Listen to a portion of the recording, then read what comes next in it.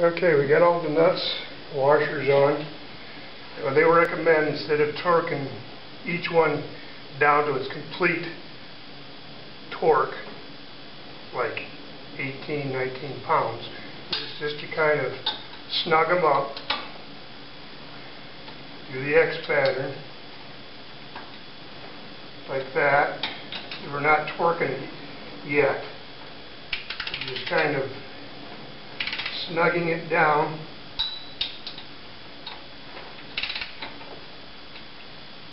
See the X pattern? Do the same on each cylinder.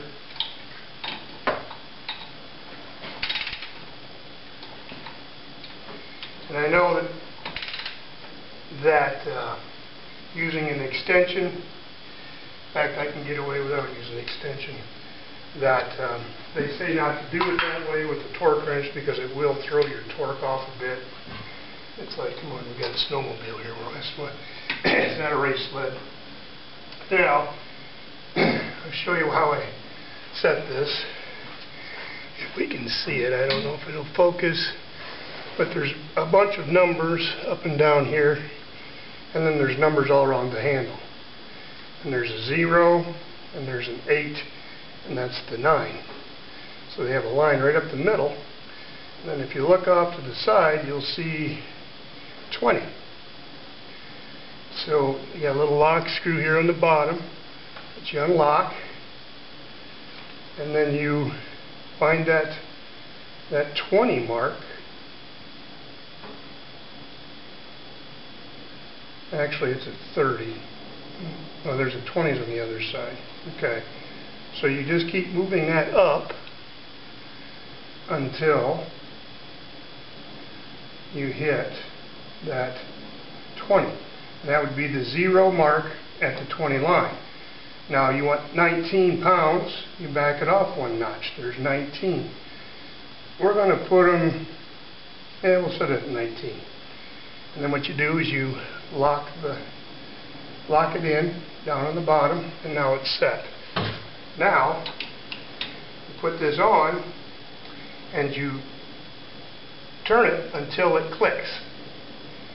And once it clicks, that's not that clicking, that click. That means that torque is set. That's 19 pounds. So you do it to this one, that click. It's pretty easy to do. You just have to know those specs.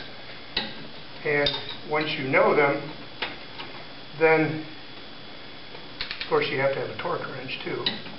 And this particular one has that, I don't know what they call it, clicker that in it.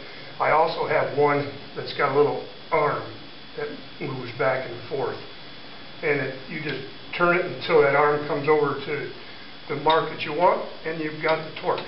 So these are a little bit more accurate, I think. The point is, do your X pattern, and once you get them all torqued, it's always good to go back. And as soon as you hit it, it should click. See how it's doing that? That means those are set at the right specs. And that's what the manufacturer recommends. So that's what we're going to give them. Okay, we're back. I don't know when my camera shut off, but anyway, everything's torqued. Now we're going to start putting the tin on. And you got to put this top piece goes last. But this piece here goes up by the exhaust. And as you notice, well, you probably didn't notice, but anyway, there's 4 gaskets that come with your gasket kit. And so you put, and again, these have got the crush ring in them. It goes around, so that's what seals them. And you put one on the inside, and then you take your tin and you put that in place like so. And then We've got two more gaskets, just like the other ones, and they go on the outside of that tin, like so. And then, there it is. I'm going to find my exhaust manifold. Try to remember how this goes. Goes up there like that, I believe. I'll have to set that in. It goes that way. Well, I can only go that way, can't I? You go that way too. Anyway, it goes one of the two ways. We'll figure out what it is before I bolt it up. But that's the first one. So, with that bolt placed, and I'll show you what the rest of it looks like. Okay, we've got the exhaust manifold on. Here I put the exhaust pipe in place in order to see it. The picture's upside down. I'm going to get my screen set up here so I can see what I'm showing you. Yeah, anyway. What we got to do is we got to put the tin on, and we've got a couple gaskets that go in here like this. So we will put those on, and then I've got a tin around here somewhere. That intake manifold. There's the top one and the bottom piece. But anyway, that's what we've got. I'll show you more as we go along here. So now what we're going to do is we're going to put this tin on. I've got everything in place here, and you can see the tin, and this is the carburetor intake, and that's got this is all rubber, so it seals itself right on this tin, so it doesn't need a gasket. What I've got to do is put a gasket on the back of this, make sure it lines up with the hole, like so. Now, to slide this down in here. This has got to, this goes.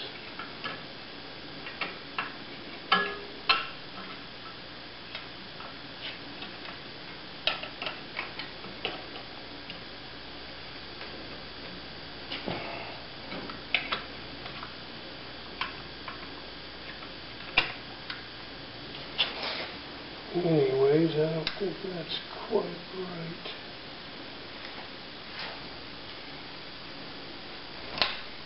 Well, let me figure that out and I'll get back with you. Okie doke, we got them on. Kind of a pistol to get them on. You've got to put the gasket up behind this plate, and then you've got to stick this over the top, get the bolt through that gasket into the holes, and hold everything in place. Kind of tricky.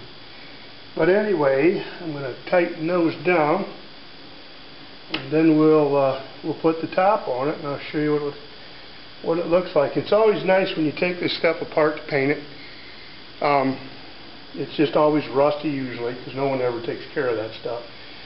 You know, you get it all back together, and it looks nice. And it looks like a good clean rebuild. Same way with your exhaust.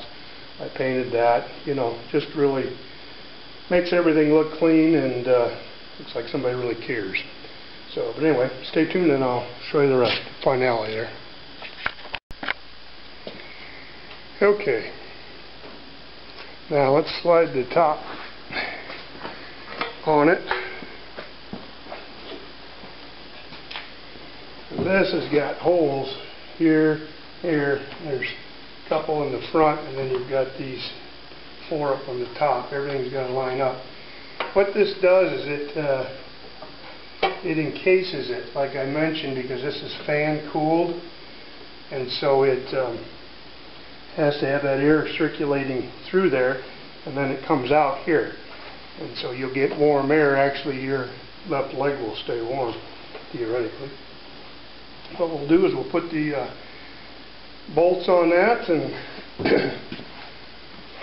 then I'll throw the carburetors on it, put all linkages on it, and get the exhaust. Not quite yet. I got to put some items on the other side yet. But anyway, that's about it for rebuilding a 2-cycle. This is a 340 Polaris. It's a Fuji engine, and good little motor. Hopefully this is going to hold together. The guy that gave it, or I bought it from, he said he blew the piston, as you saw in my other video, and supposedly he split the halves, the cases. The case right down here, you can see there's the bottom half and the top half. Got to take that out, and then your crankshaft, fasten on your clutch here, you pull that whole thing out, and then you've got to check to make sure there's no debris down in the bearings and stuff like that. And I mean, theoretically, if everything is okay, and I don't think he did that, but we'll see. If I run it blows up within the first half hour, no, he didn't do anything. So, but as far as I understood, and from the looks of the old piston, that he's had it running for quite a while since he blew the piston, so everything should be okay. Well, let's hope so, because I've got a ton of money sunk into this thing already, and I don't want to spend any more.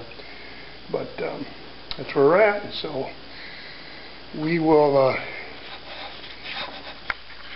I'll show you a final assembly when I'm all done here.